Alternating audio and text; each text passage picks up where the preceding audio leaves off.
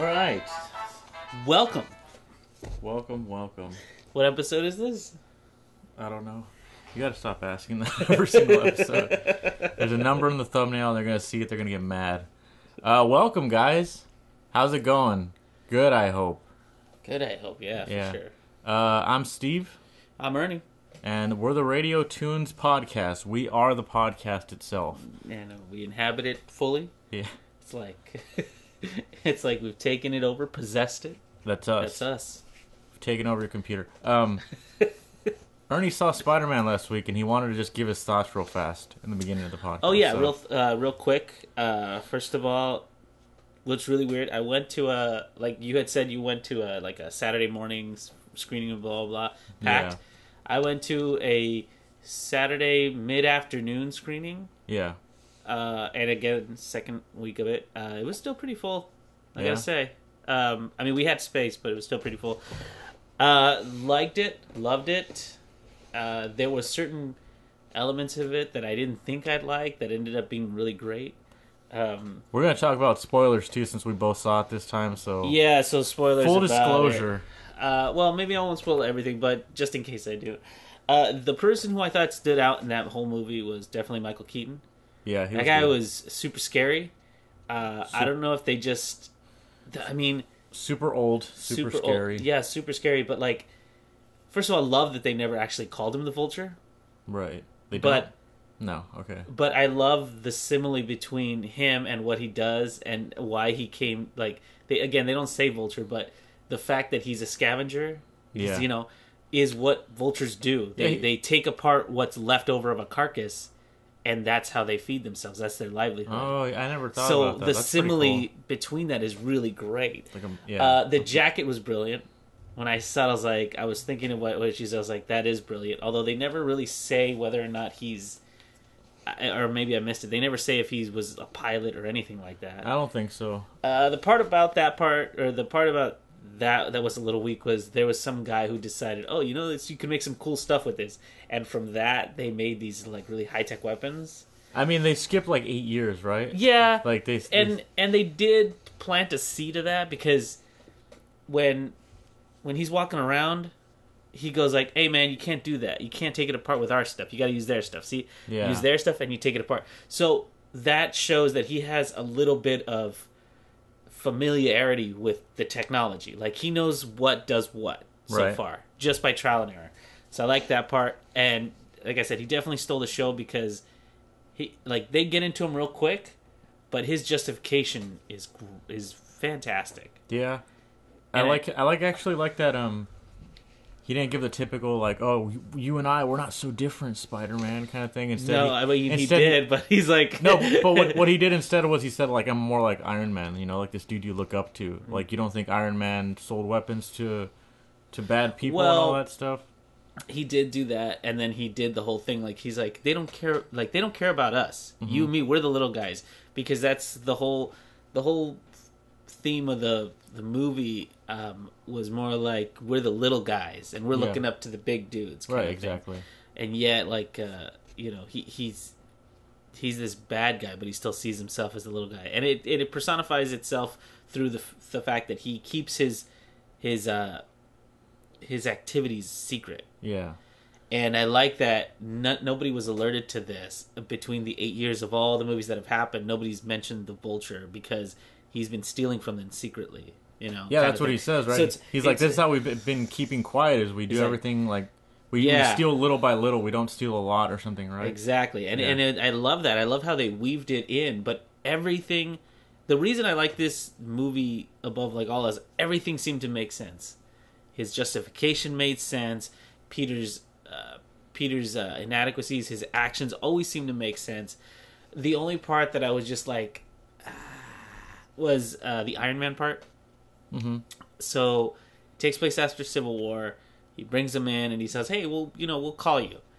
And I know that Tony Stark's kind of a flake, but the part where, he calls him and says, hey, this guy's going to sell your alien weapon technology on the black market.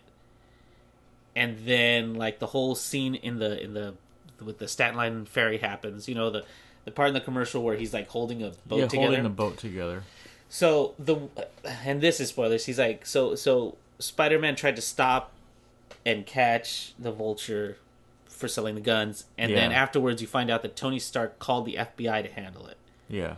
And then he comes back, he's like, that's why I called the FBI, and then you screwed it up, blah, blah, blah. I was like, you called the FBI to handle the export of alien technology, the stuff that like can take out half a building, which earlier in the week took out half a building, and destroyed this grocery store, blah, blah, blah. You sent the FBI with regular weapons to handle that. Yeah, I don't know. I mean, that's not a big black eye to the whole movie, but it just bothered me where I was like, really, Tony? Like you couldn't just go with your drones and take it out? It just, I don't know. It was that part was dumb, but it did fuel the rest of the movie, and I did enjoy the Shocker. I did enjoy him. That was kind of cool. I like the little subtle reference to him. Like he I guess he was in that part where like they're in the school bus or whatever, right? He punches him through a school bus or something. Yeah. So he does actually fight him. But I like the reference because if they did this really cutesy thing. If you remember, and this is maybe something I caught that maybe I don't know, I haven't heard anybody else catch it, but in the cartoon, Shocker wears like this weird red vest, and then he has like this yellow mesh, like this quilted look on his arm. Yeah. And one of the guys had that. Yeah.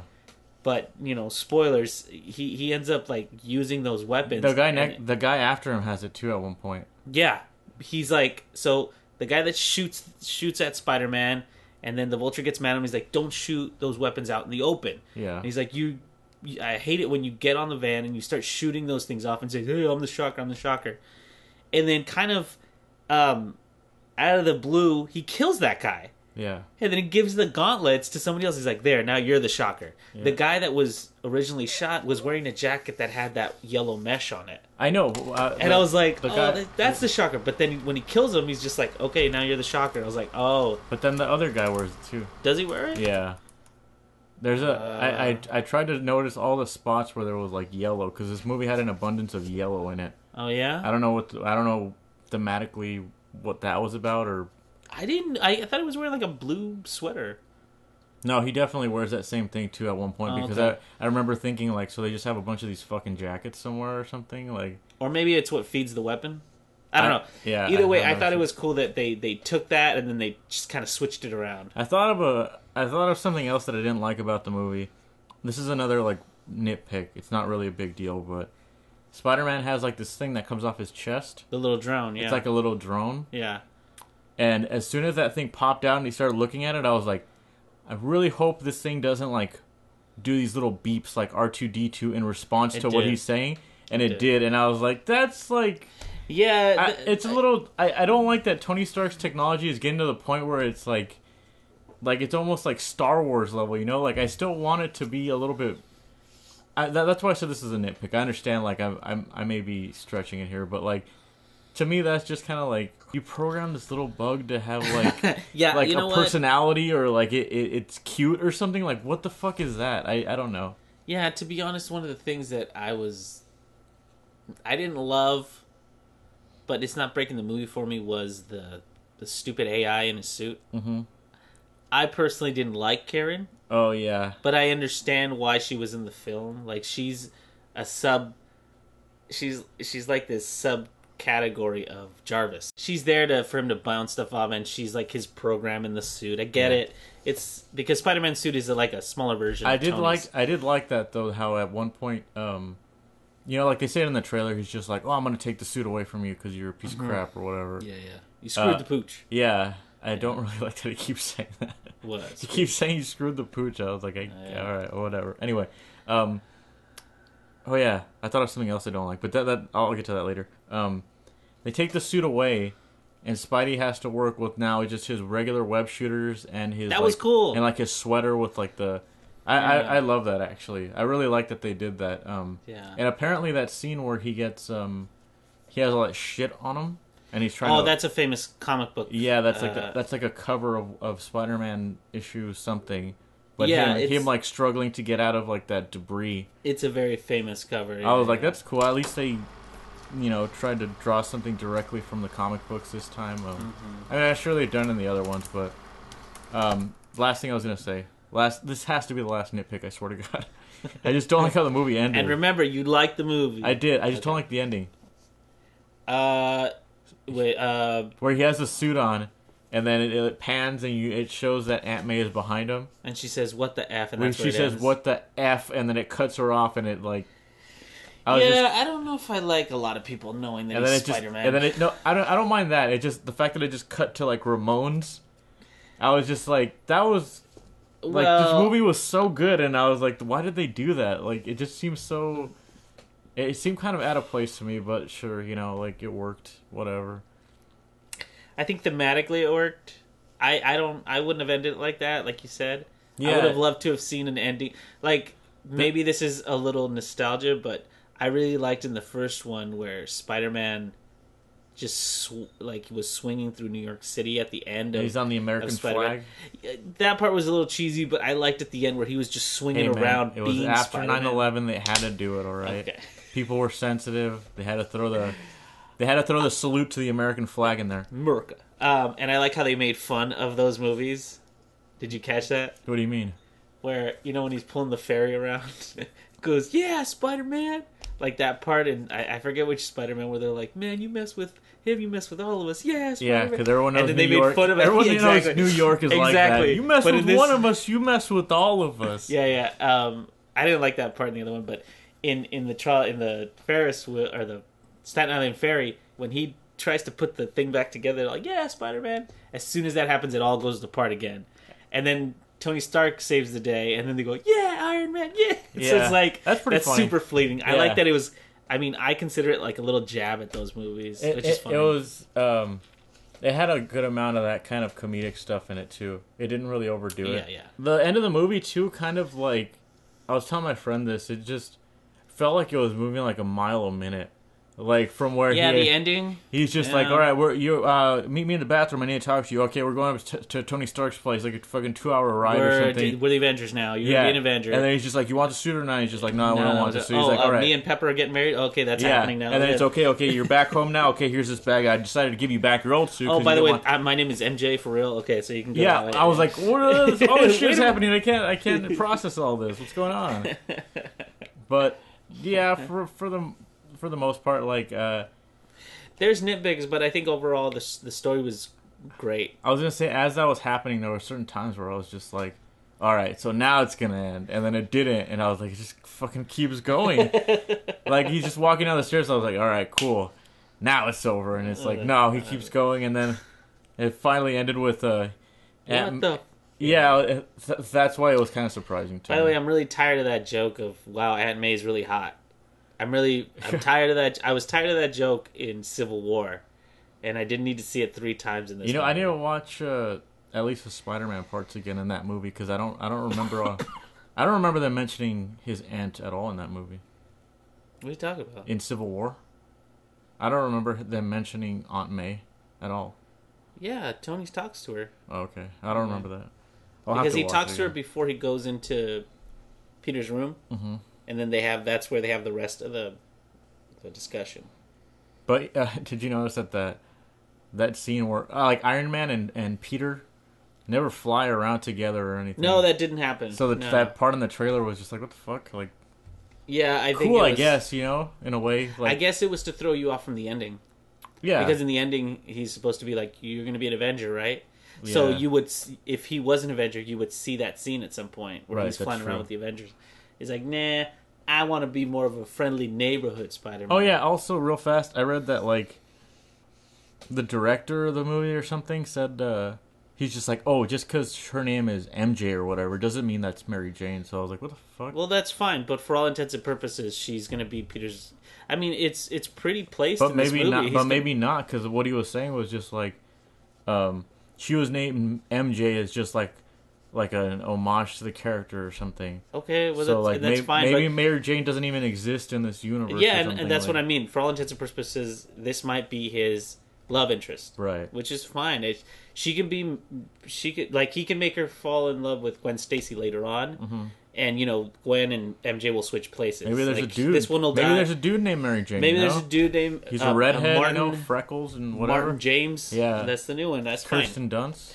Oh god. Okay, and then the last thing I want to say about it is both the guy from Broad City, Hannibal Burries, right. Burries, and what's his name from Derek's Comedy? Those Donald two dudes, Glover? Donald Glover. Oh yeah, how'd you feel about those cameos? Okay, so the cameos were they really cameos? No, they had this part to fill. This coach that has to play these Captain America tapes, and it was fine. Hannibal does that character really well, like a depressed dude. He does that fine. He wasn't like super funny in it, other than he's like, "Hey man, get back here!" Boom, done. Now the part with Donald Glover, that character seemed to be played pretty straightforward. I'm gonna put a screenshot up. It bugs me because is it because of his eye? He has his eye like half closed the whole scene. I was like, what is that, dude? It's supposed to be like I'm kind of still drugged out kind of look. Yeah, and I'm like this gangster. It looks bad. I don't think it looks good. It was a choice he made. Whether or not it's actually good, I think is left to. I thought it was fine, I liked him. I think there is something happening there because remember he was buying the way he's worked in is he's buying a gun from these guys that work for the Vulture, and he's just trying to get like a regular gun, and they're trying to sell him these space guns or whatever. So right when they're gonna shoot that guy because they think because Spider-Man's there, he's like, "Oh, you called the police," and he's like, "Hey, whoa," and then Spider-Man jumps down. He says, "Shoot me, don't shoot him." And so the next time they meet, he's like, "Hey, that was really cool of you to do that." And I think for some reason that had changed his ways because what he was doing was he was getting groceries for his little brother or something like that. I don't know, something about the delivery of it. It sounded like he only had 5 seconds to film that shot because he was just like, "Hey, the other day that was really cool. You said, hey, shoot me instead of you, and that was really cool. Hey, by the way, I have a nephew in here, so you might want. Let me just tell you where the Vulture's gonna be." Like I don't know. It just. To me, it stood out. Like it didn't really fit into the whole movie. But maybe it's just because like I see somebody like Donald Glover or Hannibal like in these parts in this movie, and it just takes me out of it because I'm like, okay, I know who that is. They're supposed to be like a comedic actor or something. Like I don't know. Maybe that's all it is. Yeah. I personally liked both those scenes. I don't know. If I really enjoyed the Captain America little. I like those parts too. Actually, those were very. It felt real. Yeah, it did. I like how like this one, like how we were saying, it's hardwired into the Marvel Cinematic Universe. Mm-hmm. I really like the connections it made. Like, yeah, there's a huge connection in that.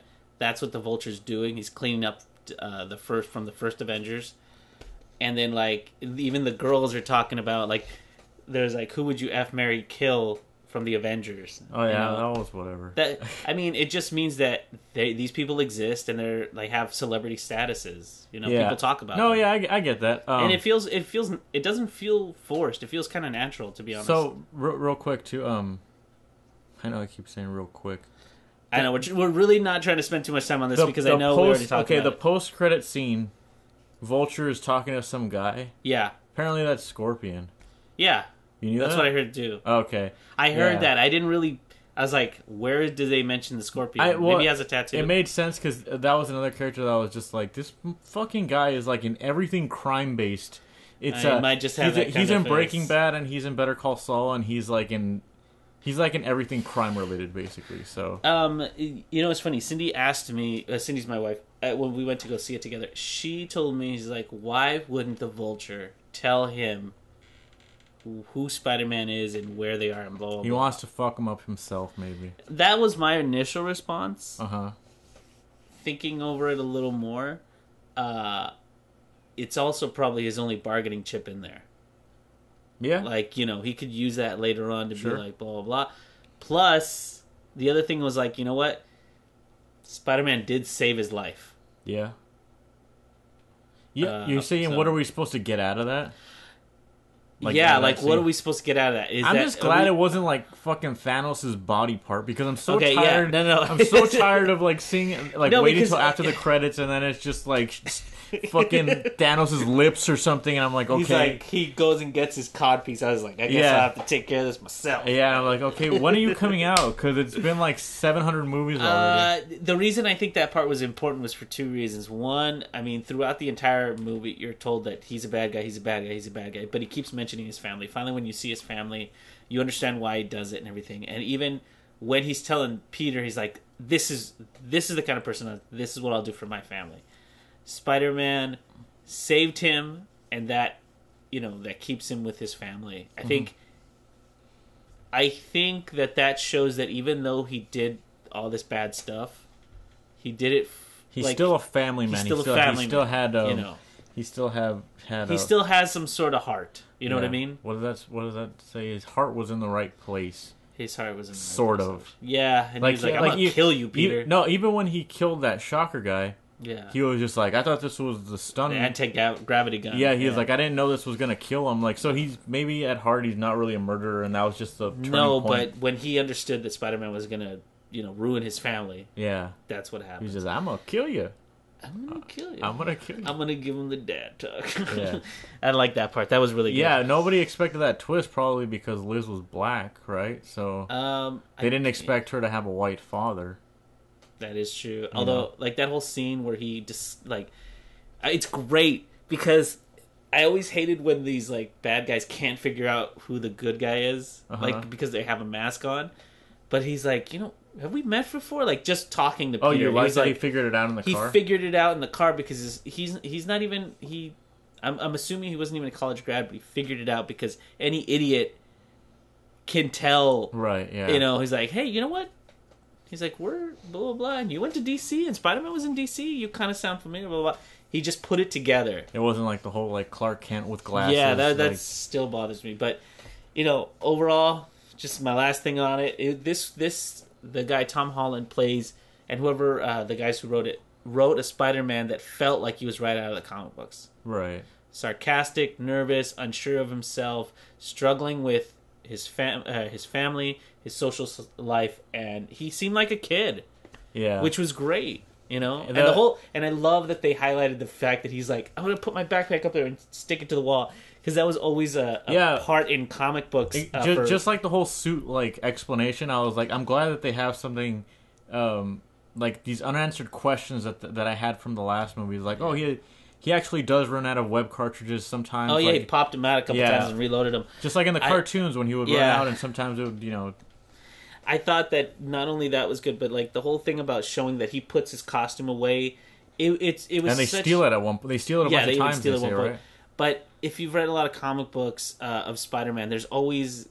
A lot of times they start with him having these monologues in the very beginning, where he's either retrieving his stuff from a long day of web slinging or whatever, or he's starting his day, and so he sticks his little knapsack of web up in a place where you can't reach or anything. Yeah. So I mean, those were tiny little things that I liked about the movie. So it just felt more like, wow, this is the Spider-Man movie I was meant to see when I was a kid. Oh yeah, and I love that he's 15. And then so he leaves Liz at that dance to go fight the Vulture or whatever. Yeah. When he sees her again, I was like, she wouldn't be way more pissed off at him for I would assume homecoming dance or any kind of dance is a big deal for a 15-year-old girl, and the fact that he just left her there, isn't that kind of embarrassing? I don't know, I just felt like the next time she saw him, she would be like, fuck you, she was kind of nice to him, basically, is what I'm saying. She's just I think she was, because the scope of what was happening to her. She had bigger problems. Overshadowed it. Yeah, okay. Sure. Also, if you look at it from her point of view, I would just have been pissed off at her dad, because he's like, I gotta give him the talk, and then right after you gave him the talk, he's scared shitless, and then he's like, I gotta go. It was like, what did my dad say to you? Yeah, I guess that's true. I mean, just looking at it from her perspective, that's what I would have taken from that. And by the way, I didn't that whole part where he runs out and the shocker's waiting for him, that was kind of dumb. He's like, there are 50 million exits to a school, but he got the one that Peter was going to sneak out of. He's like, How did he know? It was whatever. just the gym though. It was in the gym, but remember he runs out to get his web shooters and his costume, his old school one. So he could have come out of any exit, but boom, movie magic, he's right there. Yeah, okay. But you know that again, those are small little whatevers. I also thought the girl that played Liz too. Maybe just some of her lines, they were just a little too like to the point. It almost just seemed like she wasn't a very. I didn't think she was an amazing actress, you know. I don't think it was that. I think she just didn't have a lot to work with. I mean, her lines were essentially, "Hi, Peter. Peter, you're not going to come with us? Yeah, Peter, are you going? Peter, are you doing this? Are you going to that dance? I think most of her dialogue started with Peter. Yeah, so it's like the little buddy he had way better stuff. Like that whole delivery of, when he's helping Spider-Man on the computer and he goes like, "What do you?" And then teacher busts him. He's like, "I'm looking at porn." And it's just like, there's some playful things that you can do with that. So, I mean, she's probably she's the love interest, and yet, like, we know absolutely nothing about her. It's just... That's why I said last week, like, I don't think she plays, like, a super major role. I know she does, because her father, obviously. Yeah. But, like, her as a character, I was like, she doesn't really do much. You don't really know much about her, you know? Yeah, and I think it's because she wasn't going to... There's not a lot of investment there. You know? Yeah. She's here... She's moving upstate, blah, blah, blah. She's basically out of the because she's not going to be in the next one, I assume, or anything. Exactly. It's more about MJ. Martin James. It's a dude. Anyway, the other thing from last week that you told me was, hey, there's this great game on Switch that I should play. Yeah. Mighty Gunvolt. Yeah, I actually bought it. I haven't beat it yet, so I was thinking maybe we could talk about it next week when I beat it. Okay. But it's basically just like a Mega Man game. You know what? It actually reminds me a lot of Darkwing Duck. Like how I can see that. Yeah, how you can hang on stuff and shoot. It's like it's just very like it really does feel like a Nintendo game. I know like a lot of games try and emulate that whole like retro look or whatever. Mm-hmm. But gameplay wise, I think this one does a pretty good job. And I don't know who you played with. Did you play with Gunvolt or did you play? I played with Gunvolt. Gunvolt has his system.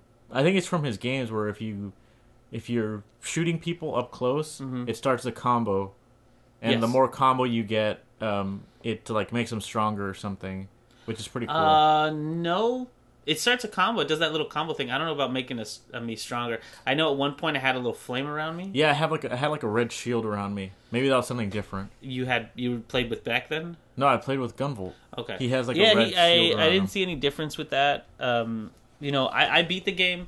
To be honest, you're going to beat it, and you probably already... I'm not going to spoil anything, but you've probably already gotten your fill of the game as far as like that goes. It's just really...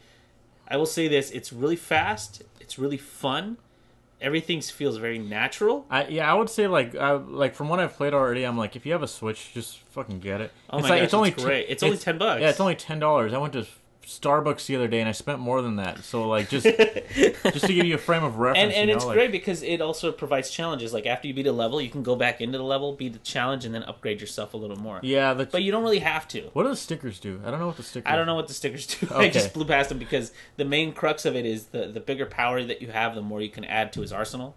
Okay. That you can customize. And like what I did right away is I upped his attack power right away. Yeah, so I didn't have to dodge too much. There's a lot of custom. Like you can customize the trajectory, how long the bullet stays out, how fast it goes. You can even the dissipation. So like after you shoot it and it goes away. Yeah. If it disappears, you don't take energy, but you can have it go into like 4 squares and stuff. Yeah, and then you can like ricochet it off the walls and stuff. And you can add elements. But again, what I did right away is double the attack power because I'm like, because it's actually pretty hard. Like it's hard if you have just the regular attack power. Yeah. Once you get 2, it becomes very natural. The first guy I beat, the first boss I went up against, I died, and I was almost like, fuck, I don't know if I could beat this guy. Like, the checkpoint I had, basically. But even like, who was the first guy you played? You said the sniper dude, right? Yeah, he's like almost looks like a nice building, like a chateau almost. And he's he was definitely one of the harder ones to get, but once you start memorizing the pattern, it becomes a lot easier. Yeah. I told you my first dude was the constructor bot or whatever. Okay. Because it doesn't really give you, like in classic Mega Man's, you can pick any of them to start. Yeah, I like that Right. about that too. In this one, it's the same thing. It's just you can pick any of them right out of the gate, and I picked the construction bot one. He was pretty straightforward. It's like a lot of them have like some of the bosses have weak points. You know, he had one right at his face, so you could only shoot him in the face. Gotcha. So you had to be at some level to hit him, and you know, that's pretty standard for a lot of Mega Man games. With that one, you just needed to learn to dodge what attack came out, and once you did it, it was just practice, practice, practice. One thing I love about that game, the retry system.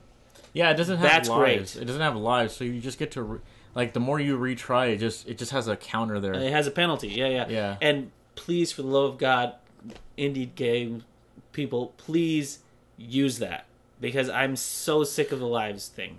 I mean, I think the only reason we even remember what lives are is because we just played Crash the other day. Remember? The Yeah, I remastered mean, collection? oh my gosh, that I remember when we were kids. You got the PlayStation, but I don't remember you ever having Crash. I never played it when I was little, but according to a lot of people, like, I know we're switching topics really fast, but like Crash Bandicoot Insane Trilogy is apparently pretty faithful to the originals. Okay. Yeah, so and from what we played, it was super fun. It was great. I was having a lot of fun playing it. It was and by the way, really nice. And by the way, since we're going to talk about Gunvolt next week, we'll just save that for next week. And this is actually a good topic because it's just coming from some people who never played the original, right, and now are just playing this game.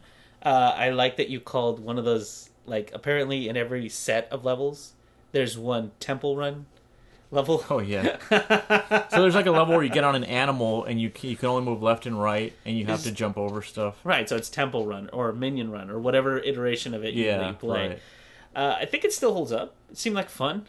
Yeah, there was just something about, like, I'm not sure if this is the case, but so, you know, like obviously on PlayStation, the hardware was a little older, right? Yeah.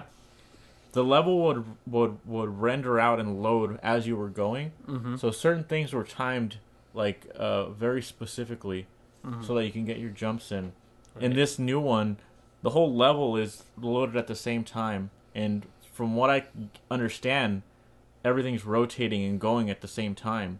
Oh, so certain, like, cycles or whatever don't work anymore. That were in the original, right? Gotcha. You know?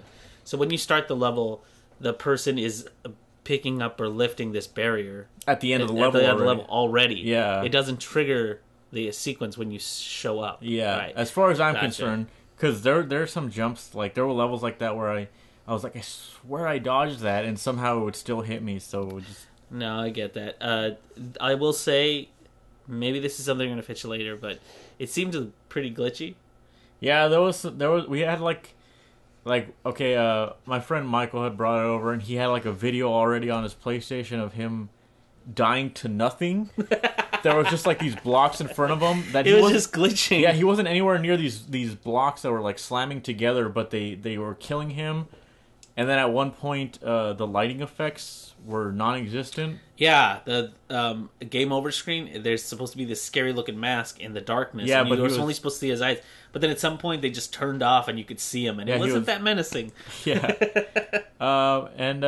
Yeah, I mean, but we haven't played much of it, because like I said, someone brought it over, we just tried it out. Yeah, but we played a good chunk of it. I mean, I if I'm counting right, I played about 6 levels, and it was of varying degrees. Mm-hmm. You know, Crash as a character, he's very animated, he's very cool. He looks just super polished. Yeah, him and Coco and Tana and all those like Bandicoot characters. I really like their designs. I still think this game really holds up. I mean, again, aside from the Temple Run levels, I think those are a little dated, but to be honest, the levels themselves are maybe 2-3 minutes long. They they're fine. You know what's funny too is like I was playing that game and I was getting this feeling of like man, like when's the last time I played a game and it was like this frustratingly like difficult?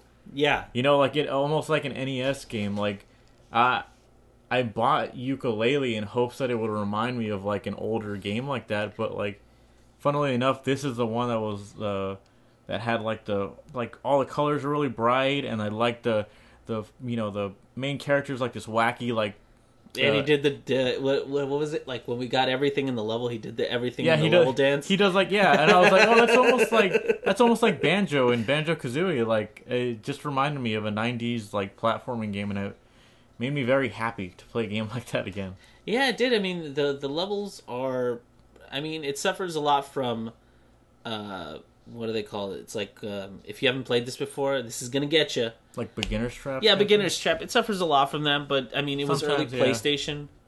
This is why I kind of mentioned it on the Gunvolt part. Is like, please take away that whole lives thing, because lives are a carryover from arcade machines, and as much as I like arcade machines, those were designed to take your quarters, so that's why they have a lives incentive, or the lives program.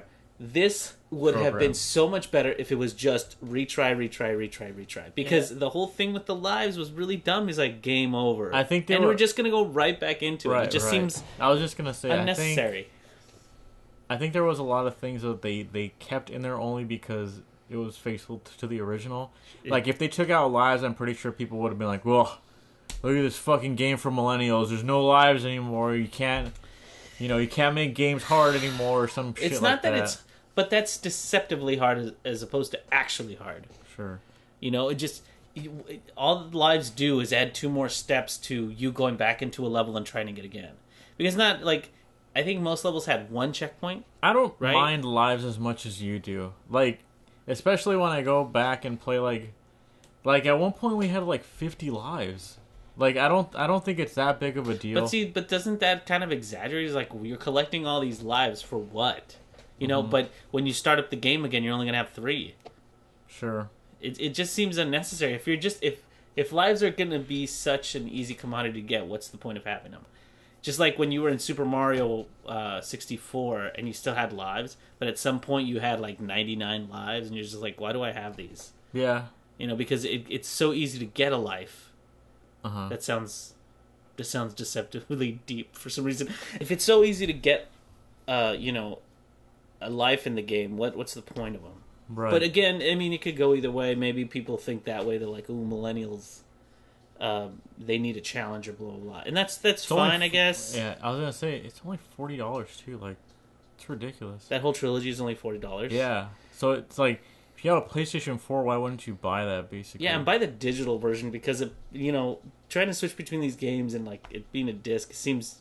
That just seems like one of those. They're all on one disc. They're not. No, I know, but he's like, just have them on your system. They just be one of those things where you just go and play. Like, I do enjoy having games just on the console. Like, I want to get Splatoon 2 next week, and I don't know if I want the physical copy or if I just want it on my Switch because I do not want the physical copy. As cool as it gets to be, to have an actual physical copy in your hand.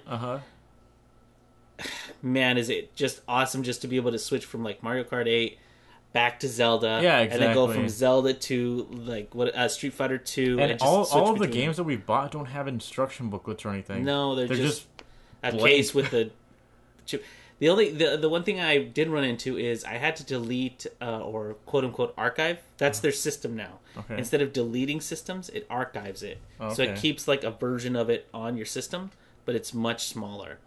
And I do like that because I had to delete or archive snipper clips. Okay. And so I could download the test fire for Splatoon 2. Wait, so you already ran out of memory on your Switch? Yeah. But then again, remember I have Zelda. I have Zelda, I have Mario Kart 8, snipper clips. Yeah, okay. I got you. The only thing I don't have on there is 1, 2, 3 Switch. 1, 2 Switch? 1, 2 Switch. Yeah, you're talking about the sequel. It's 3, 4 Switch. That's very funny. Sorry. Anyway, that's a good joke. They actually they had a Splatoon test fire actually. Yeah, I totally forgot about it. It was pretty cool, but it's just more Splatoon. But I can't wait to play it, man. Because I played the first test fire, and I love the motion controls on here because I can put this damn screen down. All right, sure. I love it, and I don't have to hold them together. It's so good. It's I didn't want to write that down as a topic because I was like, there's not really much to say about it. It's not out yet. It's like I don't know. What can you say about it? Everyone's gonna choose whatever Marina's choice is because everyone's in love with her. For the last week, it's been nothing of that. for the last few weeks, I've been doing a whole Samus kind of... I've been drawing Samus, like, nonstop. Okay. And because they announced her, like, 2 games at E3 or whatever a couple weeks back. But this week, when I was on my feed, it was nothing but her all over the place. Yeah, and everyone loves Marina. Everybody loves Marina. Oh, yeah. Last thing that we were going to talk about. Sorry there's no segue into this, but we saw the Castlevania series on Netflix. Oh, right. Yeah, we were... I mean, it's video game related, so we had to watch it. Yeah. Of course we had to watch it. We're actually pretty split on this, though. Yeah. Okay, it's hard for me to judge it because it's only like 4 episodes, right? Right. But to me, I was like... There was a lot of setup for, like... I don't know. Those first 3 episodes, I was like, nothing's happening, dude. Like... And let's just put a spoiler on this if you haven't seen it. Yeah, sure. To be honest, go watch it. It's only 4 and then come back and watch it. Because it's only 4 episodes, half hour each. Yeah. And to be honest, it's probably 22 minutes each, so 2 hours of your day. Yeah, like what I can say right off the bat, like the intro sucks. I was like, no offense to whoever did the music, but when I hear... the actual intro. Okay, all right. Yeah, no, I thought you meant the introduction to the entire series. Oh yeah, Netflix skips the intro, so you probably won't hear it more than once. Okay. But like when I hear Castlevania, that name to me is like, okay, this is gonna have badass music, you know? Some organs, some like ancient sounding. Just in organ. Yeah. Like I'll do this in editing, but it's like I'm gonna give you an example of Super Castlevania, okay? And listen to that. Listen to that for a second, okay? And then I'm gonna put up the intro to the new Castlevania, and I'm gonna ask you which one portrays, vampires and skeletons and gothic architecture.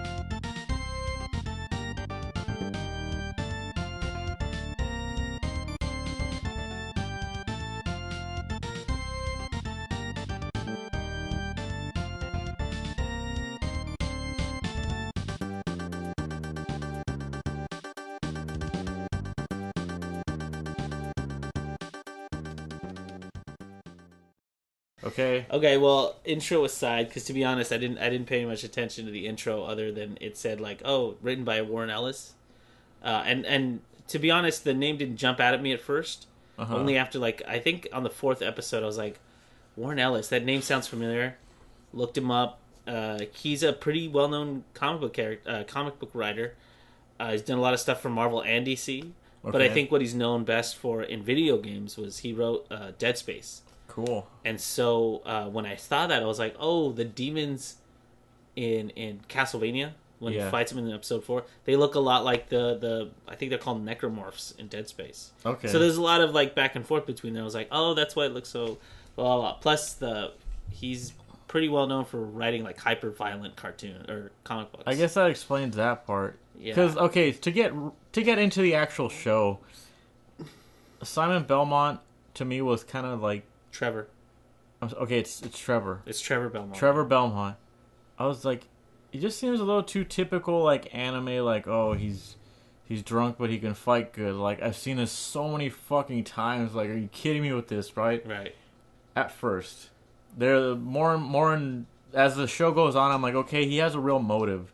Right. You know, like they said, fuck the Belmonts, we don't want you here, and now they're all dying. They're like, no, we need somebody to save us. Right. I get that. just at first I was kind of like, are they really doing this? Like, well, I don't. Well, it's funny because when I saw that, I was like, oh, I understand. Like, throwing it back to kind of historical here in the U.S., we had the Salem witch trials, right? Because they suspected witchcraft and blah blah blah. Right. The Belmonts were the family that defeated the vampires, but if you remember, the Belmonts also used small forms of sorcery, and were. That's why they were cast out or whatever? Because they thought they were superhuman. Okay. And all of that is against God. Like, there's a huge motif of good and evil on here in such, like, small nuggets and then just big, huge parts. Because I love... Here's the parts that I loved. The very beginning sets up, just like in Spider-Man Homecoming, they set up the bad guy's justification very well. Sure. Because Dracula, at this point... They fuck up his wife. They fuck burn up, her. No, they don't just fuck up his wife. They fuck up the one person on this earth who has treated him as a human being. Right, because his son says that, right? He's just... Right, but not because she's done anything wrong, but because she was trying to help them. Mm-hmm. Because, like, science to them was scary. Yeah. But really, the bishop at the time, he was using that. He was like, we need to keep this world pure, but his motives were, we need to keep these people stupid. Because if we keep them stupid, that's the kind of stuff that was kind of like, okay. Let me just say this too. This show was like extremely overhyped for me. Like all over Twitter, people were just like, like, oh my god, Castlevania is so fucking good, or like, oh my god, look at this GIF of Castlevania, it's so good, and all this shit. And there were just these tropes that I saw immediately that I was like, the show's supposed to be really good. Are they really just gonna do this? Like the whole like, oh, this really religious guy, like the really scary religious guy that's like, you know, turning people or whatever. Like, okay, no, but that's what I liked about it. It kind of turned that on his head because he, in the end, he really did believe he was doing what God wanted. Sure. Okay. Because hold on. Okay. Let me just point out the other tropes. Ultraviolet, like scenes of gore. Like, sure. I just want to say, like, ultra violence in anime, does that do anything for anyone, really? Like, if you're a fan of gore, do you really like cartoon violence? Does it really do anything for you? It's not like, oh my god, I'm gonna look away from these drawings. You know, like, if like shock value wise, it doesn't really do anything. I understand that. So in that aspect, I'm like, why does it need all? Like, where are the skeletons?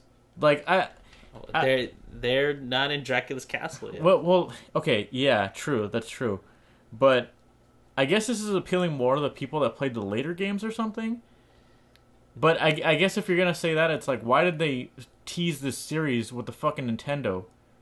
You know, like, well, as somebody who loves Castlevania 1 and 3, it's like, I want to see skeletons. I want to see like panthers. I want to see like. Well, they teased it with the Nintendo thing because they pulled the story and it's characters directly from the video game, from part 3, right? Right, because when, like, for example, the girl that he meets, Sypha or something. Yeah, Sypha. I'm not exactly sure how to pronounce her name, but it's along those lines. Yeah, she's in part 3. She's in part 3, and you meet her, and you get her as a companion when you defeat a Cyclops, and that's exactly what happens in the series. Yeah. He defeats the Cyclops that's holding her captive, and then she joins the party. That is one of the parts where I was like, okay. I was gonna say that is one of the parts that I was like, wow, something happened. Look at this, you know, yeah, like, exactly. Something's finally going on. And the same thing with and again, sorry about the spoilers, but Trevor meets up with Alucard, and in the game you meet up with Alucard, and you have to beat him, and then he joins your troop. Yeah, that fight was actually really cool, but again, I was just like,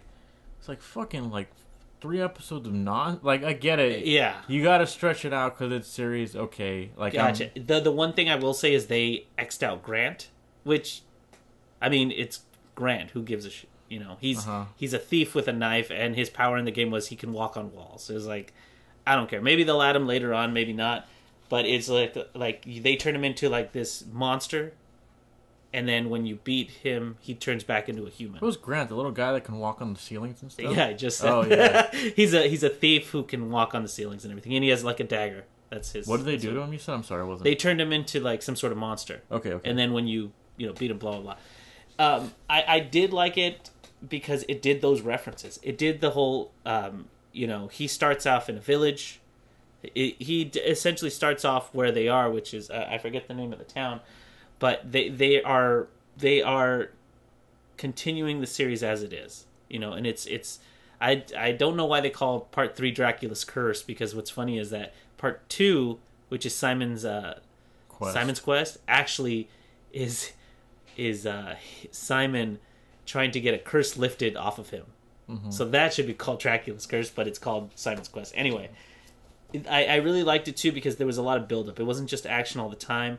I understand that you don't like that whole, he's in a bar and he's really good even though he's drunk, but it had like these super anime vibes, man. Like I tried to watch Attack on Titan. Everyone was... You kept quoting that. Everybody was all over Attack on Titan when it came out, and I was like, all right, I'll give it a shot. I didn't give it a shot. Well, right. So whatever. I watched the first episode, and I was like, man, nothing is fucking happening. Like, those things are big. They're like big naked humans. I get it. Like, what more setup do I need, really? But then, like, 3 or 4 episodes in, people are like, it gets good like that, after a couple episodes, and I'm just like, why? Like, what the fuck? Like, how much story do I really need? Like, these big naked dudes are out there. I don't give a shit, like, where they came from. Just fight or something, like, and I had the same problem with this show. It's just, like, there were scenes where, like, oh, it's ultra violent, and I'm just like, okay, but what is that doing? What does the main character do? Like, maybe it's me from, like, there's been comic books and movie and like animes where I've seen where ultra violence, it does get to me. Like when they show the little kid getting torn apart, or they show a mom and a kid getting separated, and the kid gets killed and the mom gets ripped apart and split in half. Those do affect, like, there is some shock value there, because I was like, somebody had to animate that. Sure. And then, you understand that in this world, there's a suspension of disbelief that you have to put yourself into these, things. And in this world, this is happening. I don't know. People are scared.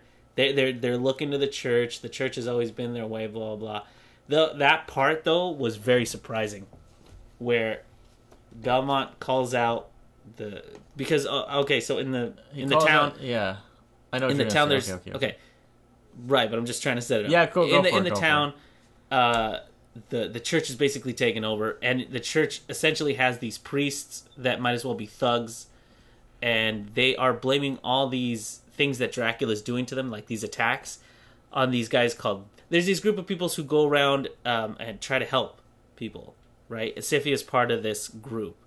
And they travel along... the speakers. Sorry, that's what they're called. The speakers. And they travel around and like try to help people. Yeah, they're magicians to some extent. No, Sypha is a magician. Sypha's in it, yeah. So, when they corner this old dude, they're going to kill him, blah, blah. He helps them. At some point, Belmont calls him out, and he's like, why do priests carry around daggers? And he's like, why does that priest have a dagger? Blah, blah, blah. The whole township he's like, and you didn't have any problem punching that old man. How about you punch me instead? And all of a sudden, the town is turning on him. And then he's like, you and me right now. I have a short sword. You have a long sword. You and me right now. And then out of nowhere, the villagers just, like, skewer this guy. Oh, yeah, they start stabbing him. They start stabbing him with all these pitchforks and blah. I was like, whoa, that was fast. That part surprised me only because I thought it would be like, oh, he gets away and he's going to be like another... But that ended like that. And I was like, wow, they took the church thing out of there quick. Like, I thought it was going to be the entire series. Okay, but you understand that something like that, I don't mind that being ultra violent just because it actually did something for the story. No, but that's what I mean. It was unexpected to me. It did. And plus, they hid, after that first stabbing... Uh-huh. I think they hid the rest because, like, people just kind of covered him over, and then he was like, oh, I'm dying, blah, blah. Yeah. So it wasn't even ultra violent. It was just surprising that, and it even took Trevor by surprise. He's like, well, that was fast, blah, blah, blah. Mm-hmm. So the church part of it is completely gone at this point. That was just to set up, like, a motivation for the rest of the film, or for the rest of the series. Uh-huh. And I have to say, episode 4... I think you really liked it for 2 reasons. One, it had some actual action in it. Just watch the last 15 minutes of the 4th episode, and I think you're good. Like, but no, you have to watch. No offense to the whole series, but it's just a lot of talking. And I remember when the first episode ended, I was like, okay, like that last fight sequence is probably some of the best fighting I've seen. And did you like? I slowed down some parts. They use a lot of blur in it, like a lot of blur animation, which isn't common nowadays. But wow, it was pretty. Like especially with that long sword. Mm-hmm. They had a lot of that. You're talking about at the end of episode 4. Yeah, at the end of episode 4 when he meets Alucard. And I like the introduction of Alucard. You know, like that's why I don't. Another reason I didn't want to be too hard on the show is like, I don't know what the budget is like. I don't know if this was rushed out. I don't know if they had deadlines to meet. Like they do have deadlines. It's Powerhouse Animation too. It's a local animation studio. So it's like probably not people that are familiar with anime style or something, because you know it's going to get compared to shows that have like. Sure, of course it is, but I mean, I think it's well written. I mean, they're essentially doing the Castlevania story, so they can only do so much with it. Right, like I was saying, it's just when I hear Castlevania, I'm thinking certain things. Yeah, and the show didn't really hit those points for me. Mainly like the music. I just like. I will give it to you on the music because there was a fucking organ. Like that's Castlevania, you know? Like okay, I'm staring at a poster of the first Castlevania game, the cover of the Castlevania game. I have it up in my room because I love that first game so much. Just this picture of Simon looking at the castle, and you can't see his face because it's like that's you. You're supposed to insert yourself into that game. You're just a lone warrior fighting Dracula. Like that's what it's about to me. You're in this castle all by yourself, and it's just you versus the world. You know. You know, I get that, but that's another reason they didn't. I think they didn't choose that version of it. Right, because there's nothing to that. Part 3 lends itself more to like a journey kind of. Well, right, because there's more of a character development in it. This one is essentially is the old knight versus the dragon scenario. He's like, that guy's good, that guy's bad. There's no the reason. First Castlevania. Yeah, because Dracula is a bad guy. Boom, you're done. Yeah. Like there's no talking about it. There's no story. You show up, you crack your whip, and let's go. Maybe that's what I was expecting then. More just cut and dry, like. Yeah, but there's not much meat on that bone, man. Let me say this too. When I heard it was 4 episodes, I thought, okay, so that's it. Like they just did 4 episodes of a mini series and that was it. Maybe they're an hour long, but it's not. So they're releasing these 4, and episode 4 ends with them starting Castlevania. The Castlevania, basically. Mm-hmm. So it's just a lot of. Which I'll say again, to its credit, that is how the game works. Mm-hmm. Like you can take these different in Castlevania 3, Dracula Scourge. You go to these different places. You meet these guys, different paths, and you can take different paths. You don't even have to get all of the dudes. And if you take the wrong one, you're fucked because that game is super hard. It is really hard, and if you don't know where you're going, but at some point you get to Dracula's castle with your companions. Yeah, So if you chose. If you only chose to get the chick and Alucard, then you're kind of screwed because Grant has certain things you need to do. Like, I love that it's being faithful. I love what they're doing with it so far. The fight sequences were great. I personally like Trevor's quirks. Okay. Because again, like in the very beginning, he's like I've never lasted man or beast, and then they just kick him in the crotch. And then they throw him out. He's like, "You bastards!" And blah, something blah, blah. about his character design too is just a little bit. It's plain. Like it does. It almost reminds me of the guy from Attack on Titan, just like black hair that's like kind of shaggy. I'm like, how many fucking animes have this? Like I'm gonna look at this Castlevania poster again. It's like a brawny Hercules-looking dude, and that's what I wanted to see. Yeah, but again, you're lending yourself to some like that game lends itself to that because at that point, remember this is Trevor. Trevor is coming back, or is being drawn back after years of being out of training. He makes it a point to say that a lot, and he's like, "I'm rusty. I haven't done this in a while. Oh, I still got it." Blah blah. He keeps saying that, and it's a joke and blah blah blah. But that Simon is the one that they've been training that guy. He is their guy, and he's just gonna go there and fuck shit up. That guy seems lonelier than this guy. What do you mean? That guy seems like he has no training because he's just by himself. But yeah, but look at he's freaking stacked. Yeah. You know what I mean? And he starts with the whip. He doesn't even need armor. Mm-hmm. He's good to go, man. Like I said, Trevor is like Trevor's an interesting character just because he has this whole family legacy. But he still wants to help. Yeah. So yeah, like I know it's only 4 episodes. I hope they just make use of everything that they have, because Castlevania is something that has a full arsenal, literally a full arsenal of weapons to choose from, and all sorts of stuff. Like, the only thing he uses in the show right now is the whip and the short sword, right? Yes, and the daggers. The dagger and the whip. But they have, like, holy water, they have the clock. He used holy water with the peasants. Oh, he did? Yeah, because remember, he's like, who's an actual priest? And the guy's like, oh, okay. He's like, go to the well, get me some holy water. And then remember, they threw it on the floor. Yeah, I remember that now. Okay. And she has her ice powers. I mean, they use it, but they don't go like, holy water, and they don't throw it out and blah, blah, blah. They're real subtle about it. The only thing he didn't use, I will give you this, the axe. No, that's what I'm saying. Yeah, they still have room for other things. Like, they have the axe. Oh, sure, yeah. They have the axe. They have the cross boomerang. They have a lot of different stuff. Too, yeah. Yeah, they definitely have a lot to work with, and I think it's going to get really good because I got really amped up at the last part. We see all 3 of them walk out. Only problem I have in the whole thing, but this is more about vampires, is like, why do all vampires gotta be shirtless?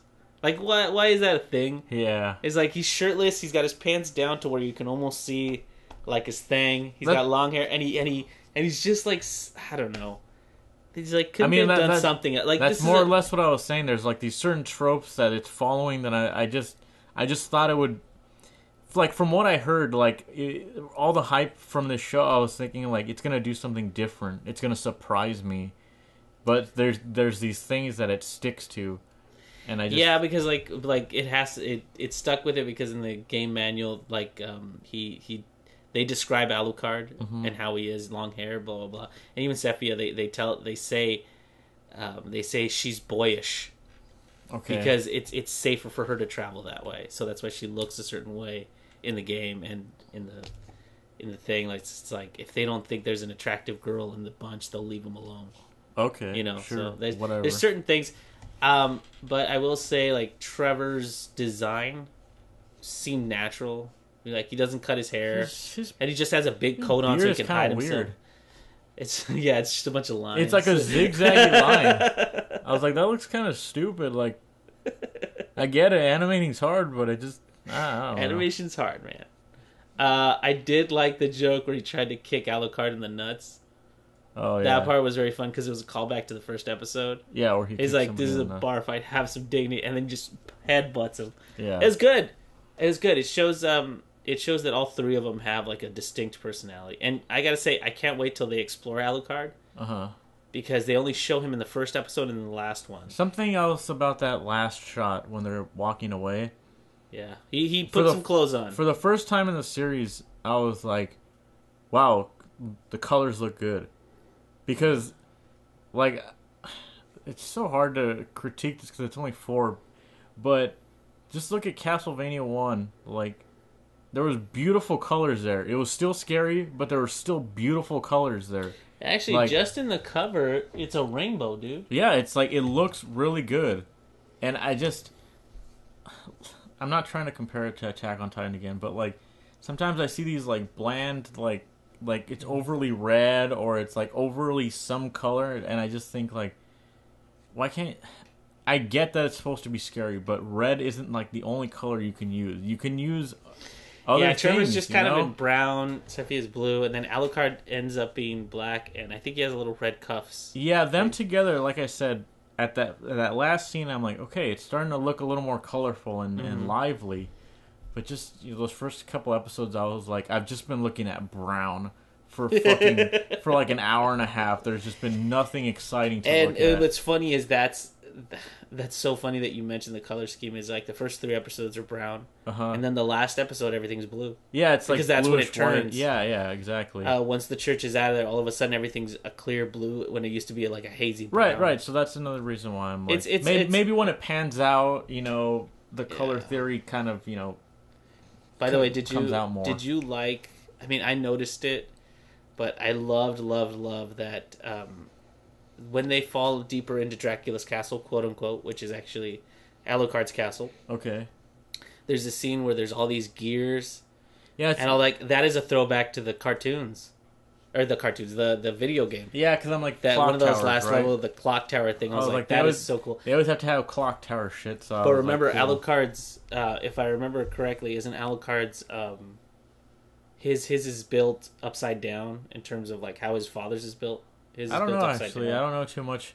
Like I said, I played 1 and 3, and I know whatever you can get from those games basically. You know, as you know, I've played a lot of them. I know red skeletons regenerate. That's what I know. I've played a lot of them. Part 4, I think, is probably the funnest to play. Part 4 is super good, but it's fun to play. It's not the best one, but it's the one that I play the most. Because it's just like you said, it's so much fun to play. I even played those new ones, but that Kojima had a hand in. Oh, Lords of Shadow. Which, by the way, the first one was decent. The first one's story is really good. The battle system it's okay. It gets a little like it suffers from that same part of like, why do you have all these choices when you can just use this? Yeah, the Castlevanias definitely had their highs and lows because you know the highs. I think people would agree was like Symphony of the Night. Right. I personally love the DS version. So this is that was my other concern. I was like, I know a lot of people Castlevania to them is Symphony of the Night, so I was worried that this show might, pander more to that type of audience where it's like they look a little more anime-ish. There's more magical powers than there is just straightforward whipping. No, there was a lot of whipping. Yeah, so a lot of whipping. Because also I was like, why would they fucking advertise it with a Nintendo if it's not going to pander more to people like me? Yeah, right? well, I think the fact that they're sticking they're glued to that story of the Nintendo. So whatever it describes in that booklet, you guaranteed to be in it. So that's why they're being super faithful to it, and I'm so glad they did that one as opposed to Symphony of the Night. Sure. Because it's like Trevor's a human, Alucard's a vampire. Like there's only so much you can. I haven't played Symphony of the Night, so I know what you're talking about. If you have I was gonna say Lord of Shadow one is actually not canon. So yeah, I heard it's its own timeline, right? Yeah, because the beginning of the bloodline is Gabriel Belmont. Okay. And in this version, which is the anime version, he's the freaking vampire killer, and he passes it down and blah blah blah. In that version, spoiler alert for Lords of Shadow fans. Okay. Gabriel becomes the first Dracula. Oh, okay. It's actually very, very, like I said, the way that he becomes Dracula is very cool. Okay. And then part 2 has Trevor, or actually, are those games any good? They're, I would say part 1 is good. I heard part 1 was the DS good. one is way more faithful to Castlevania's. I heard it was a piece of shit. The what? I heard the Mirror of Fate? Yeah, I heard the 3DS one was like the worst game ever made. What? No, you get to play as 3 different people too. Okay, the second one. And then the second one is a piece of garbage. Okay. Which is funny because I was waiting forever for that game, and then they're like, it's a piece of garbage. All right. I didn't even play it. I just read about the synopsis online. I was like, well, that's kind of cool. But at the same time, I was like, oh, it connected all three games. That's cool. Wow. But in the end, I was like, oh man. And I played the Mirror of Fate one because the Mirror of Fate one is just it's just old school. It's just old school Castlevania side-scrolling action. Sure. Yeah, but there was a lot of 3DS games that did that too. Okay, as an example, there was a Batman Arkham game that came out on 3DS that got critically panned. Everyone was like, it's a piece of shit.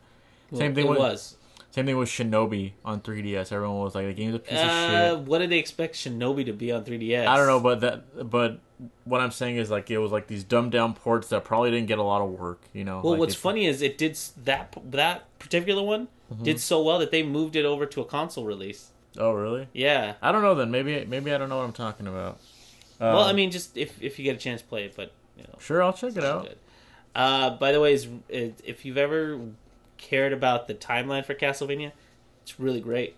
The whole timeline thing, when they set up the families and blah blah blah, it's actually pretty fun.